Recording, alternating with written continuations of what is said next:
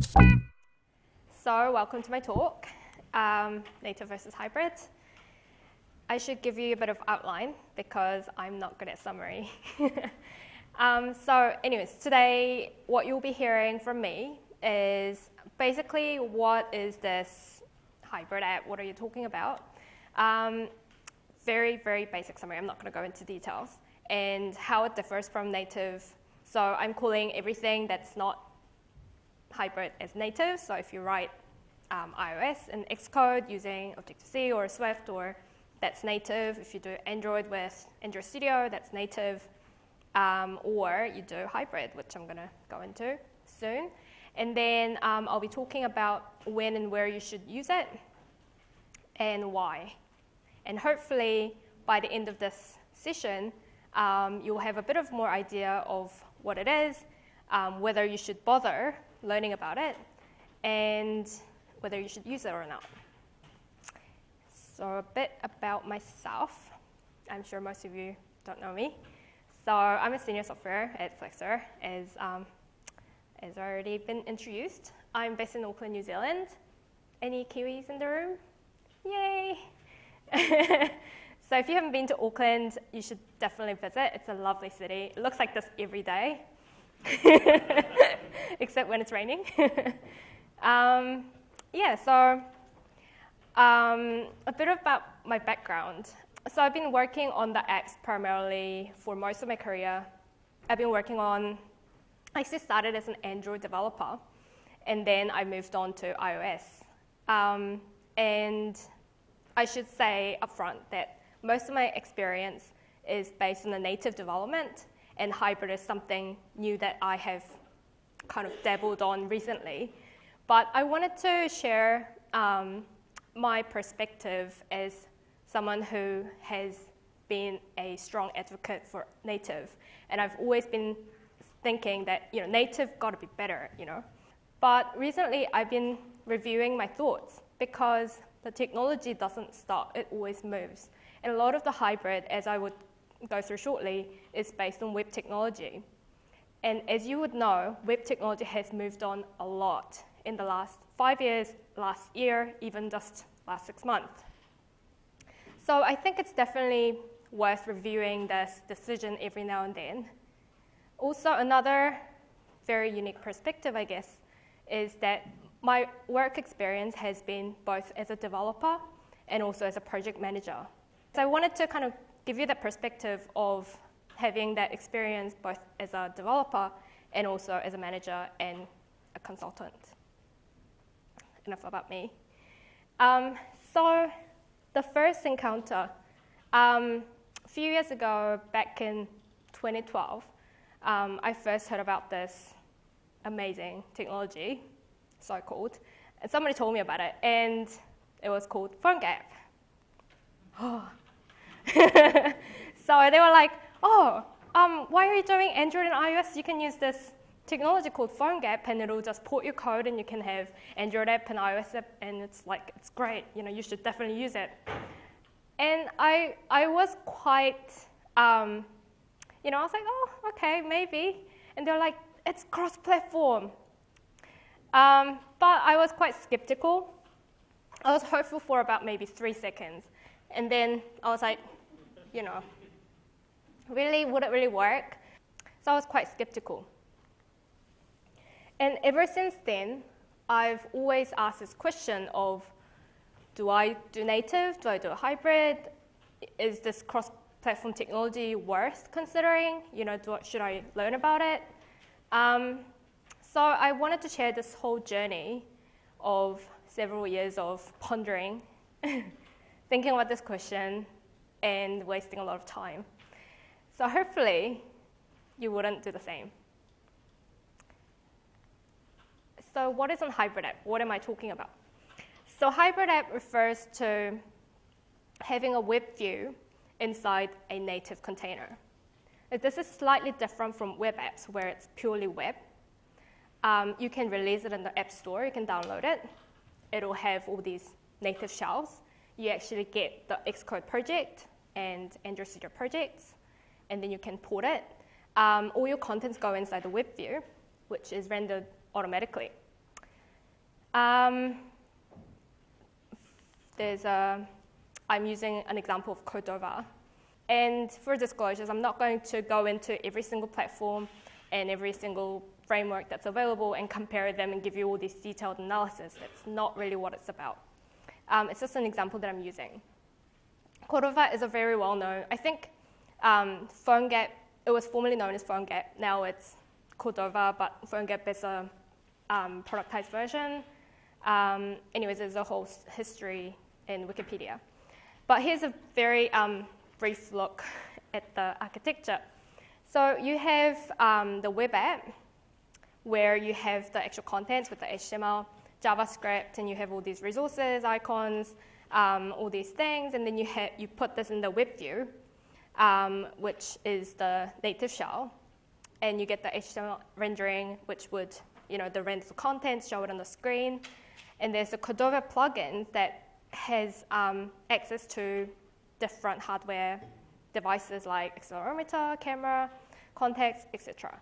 And then also you can have custom plugins where it's developed by other third-party developers, which may give you extra access to other hardwares, or you can write your own.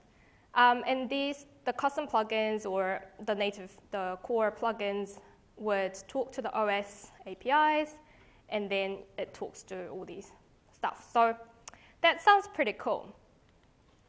So obviously there's some advantages to this. First one, the cross-platform. And it also gives you access to the native functionalities because it's in a native shell.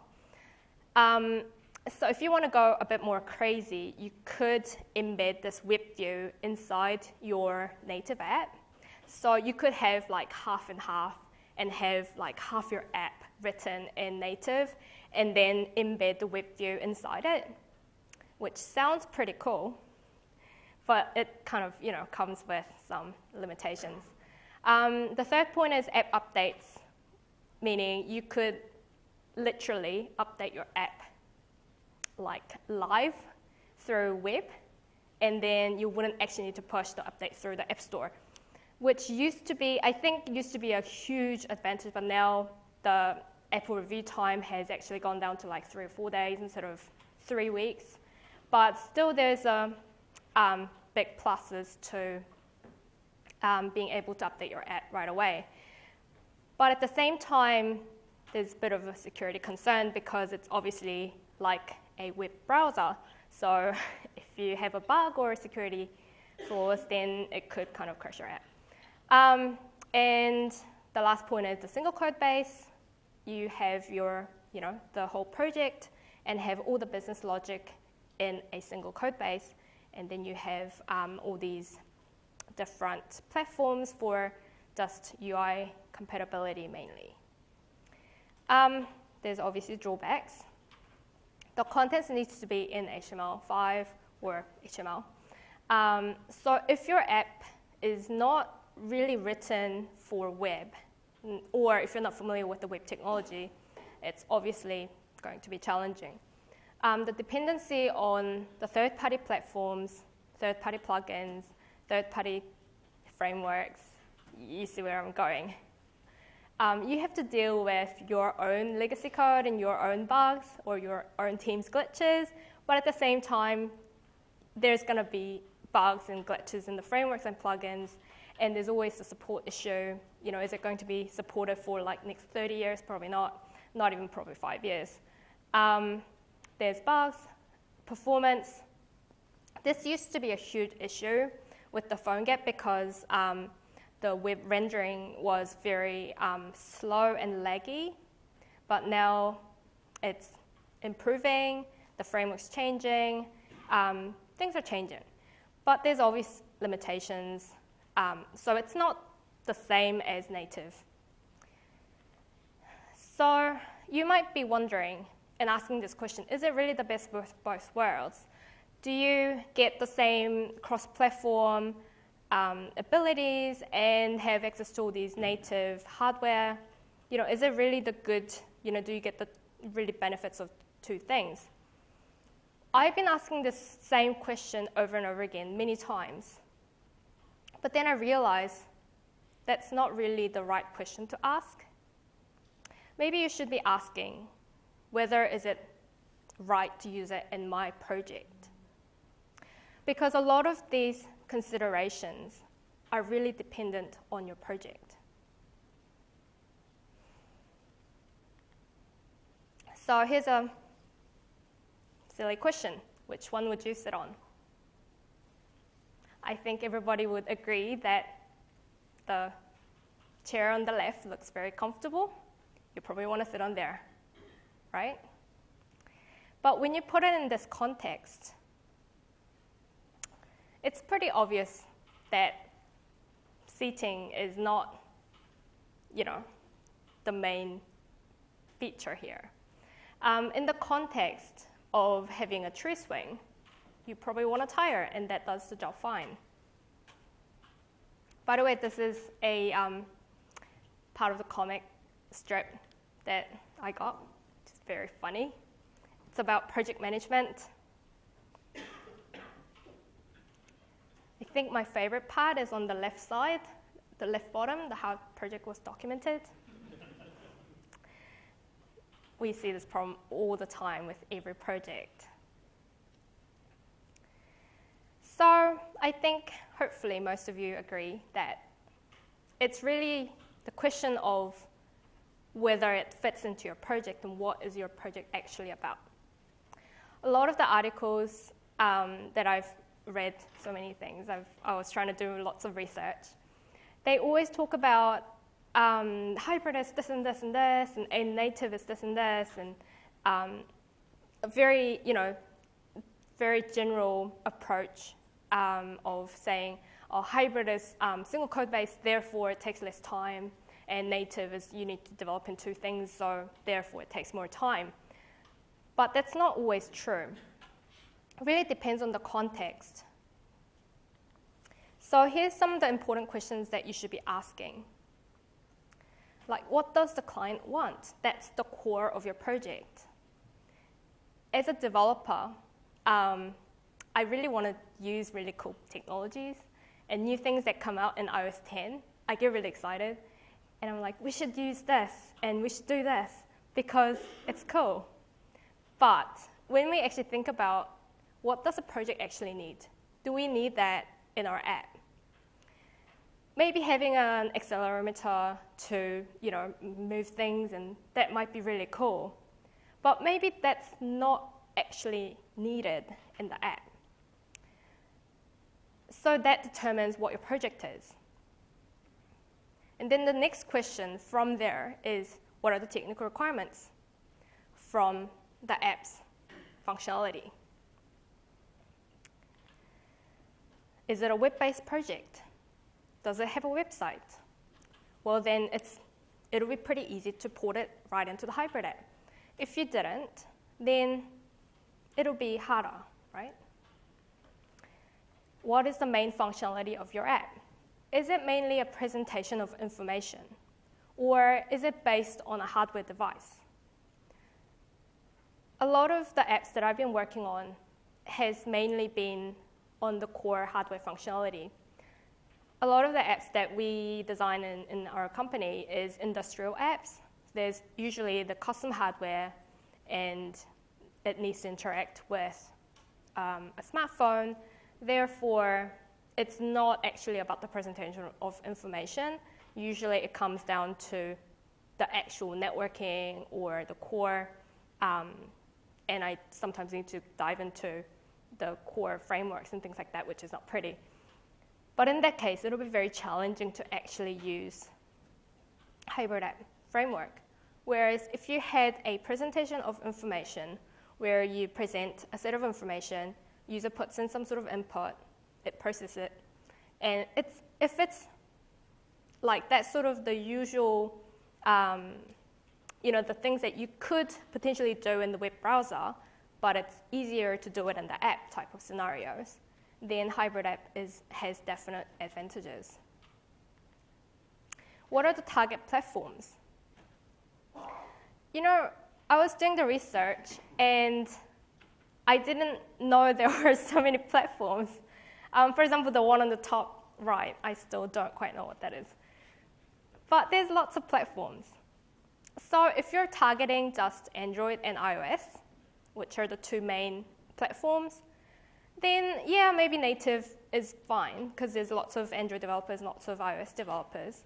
But if you wanted to target as many platforms as possible to be able to cover most of the population or most of the users, or if your users are really diverse, from lots of different countries, different backgrounds, different age groups, then this is worth considering because you definitely don't want to develop for 8 different platforms, and you definitely don't want to learn every single one of them. And the question of legacy code. So the project that I'm currently working on has like a nightmare of legacy code. And it's written in native, it's written in Android, and it's written in iOS, Objective-C. So I can't even go to Swift because there's like 5 or 6 different dependent library modules that are also written in Objective-C. And I was trying to actually, port it to Swift, but there's too many compatibility issues. And if I want to port everything, including all the library modules, it's virtually impossible. And also, on the other end of spectrum, the other project that I'm working on has a legacy code in extension JavaScript. And it's written in hybrid app platform, but it's out of date. But still, it's probably easier to use as much as possible and just stick with JavaScript and go with the hybrid rather than trying to decode this and rewrite into native. That you get the story.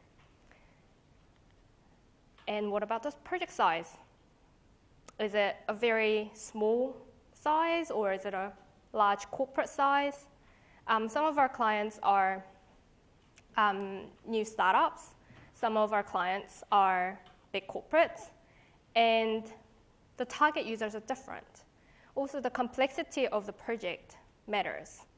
If it's a reasonably simple type of app that does primarily the main 1 or 2 things, yeah, it's relatively simple. But if it has lots of functionalities and it's part of the suite of applications they want to develop down the track, and there's 5 more apps that's designed to work with, they want to all create together stuff, then it's very complex. And also depends on the budget. But I put this sort of the last. I think this is, in a way, if your app is not going to work, it doesn't matter whether it's small or large. If the functionality of the app is mainly about the presentation of information, doesn't matter whether the project size is large or small. You can do it with, hybrid app. But if the project is about, say, using a wireless technology to transfer files, and it's very down to core frameworks, you need to do a lot of hacking into the lower levels, and it doesn't have a lot of UI, it only has 1 button or 2, it's pretty obvious where the choices lie. So I think this is important consideration, but it's not the deciding factor. And I tend to disagree that just because it's a hybrid or PhoneGap or cross-platform doesn't mean it's a smaller budget, or it's not going to take less time. If you need to tweak your app so many times, although you have a single code base, you need to tweak it for 10 different types of devices and all these things and all these like this and that, it doesn't really have that advantage anymore. So you really need to think about how the project should be developed and how it should be written, and then choose your technology. So this is project lifecycle. I originally had an idea of putting like an idea, planning, prototype. But I think this kind of shows quite well how it goes. We kind of start with the smiley face. Yes, we have an idea. Let's do a prototype. Great, it's going good. Oh, we need to ship it tomorrow. Oh, okay. Okay. And then now, there's all these bugs, and then there's the updates are tomorrow, and then all these release cycles, and then we're happy again. So we fixed all the bugs, and then the same cycle continues. So if you had a very simple proof of concept, then maybe it's worth considering using this cross-platform for a proof of concept. So by asking all these questions, you get a list of technical requirements, what it needs to do, what is the main functionality, and then we choose the framework or technology. So I think all this research needs to be based on a set of criteria, rather than just sitting there looking into things and, oh, I think that looks better because it's a high performance, but what is it for? What is it performance for? So my advice is use the framework the way it's designed to be. One funny story is that the current project that I'm working on has an Android and iOS code base, and they're supposed to do the same thing. It's the same app, right? It's got a set of functionalities and design and everything, and they're supposed to work exactly the same. But as you know, under the hood, iOS and Android can't be more different. They're completely different. But user expects them to behave the same way. So I was looking through the Android code, and there's all these false delegates. There's no delegates in Android. Why are you calling your interface delegates? It doesn't work that way. And they're trying to call async task for every completion blocks. It doesn't work that way. You need to write Android app in an Android way, and you need to write an iOS app in the iOS way. You can't just write one code and then just convert the language and translate it. It doesn't work that way, right? So that's enough ranting. Here's a brief chart of, I'm using the code over as an example, what it can do. So there's sort of hardware capabilities, and then the platforms, all the boxes with the green tick, they're the ones that are supported by the core plugin. So say if you want to use accelerometer with the camera, and there's some sort of connection with some files, then yeah, it's pretty good. This one's not so happy. So if you want to do a file transfer with status bar, then there's lots of red crosses. And also, there's the tick with the notes. I still see them as yeah, it's possible, but there'll be some tweaking involved, which I don't really see as beneficial. So if you need to do so many tweakings, unless you're a very good web developer and you're just starting on the Android or iOS and you're not really familiar, then maybe, yeah, it's possible. But if you're just objectively looking at this, then follow the one that makes most sense. So this could be a potential deal breaker. One of the main advantages of hybrid app when I first heard about it was, so that was after PhoneGap and then after overcoming my initial skepticism, and maybe this is worth considering. That was when I looked at being able to mix the web views with the native. That sounded really cool because that means I can just build my app with all these things that needs to be performance critical in native language, and then have the web views. That sounds pretty cool.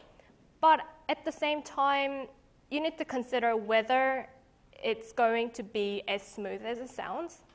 Because if you need to debug all your native code and the hybrid and the plugins and the frameworks and try to catch up with these OS updates that happens every year in 6 months or It's a lot of things to worry about. So is this the right choice? These are a summary of the questions that we just talked about. So find out what the capability of the framework is, and development resources. So what sort of team do you have? Dependency, legacy code. These are all technical stuff. But that's not all. Project is made up of something bigger than just technical. There's the project management side, the consistency that I talked about, not only the UI consistency, but functional. Time to market. So that's like the time between your initial idea to when it gets released. But there's also the response time when the update comes out. You know, do you want to be very responsive to the newest OS updates? And then the project life expectancy, dealing with code maintenance in the long run. So which is better? Really depends on your project and the requirements. And unfortunately, I can't give you a simple answer. There's no ultimate winner. So here's my closing thought. Don't be afraid to go against the flow unless you're an app developer. Going against the framework is a really bad idea. And trust me, I've seen it, I've done it myself. You don't want to go there. So go with the flow. Choose a solution that fits the project. Don't try to fit your project with technology. These frameworks and tools are supposed to help you with solving the problem. If it's giving you more problems, then it's not the right thing to use. So always think about what you need to do, what makes best sense, what would help you the most, and I'm sure you'll have the answer. Thank you.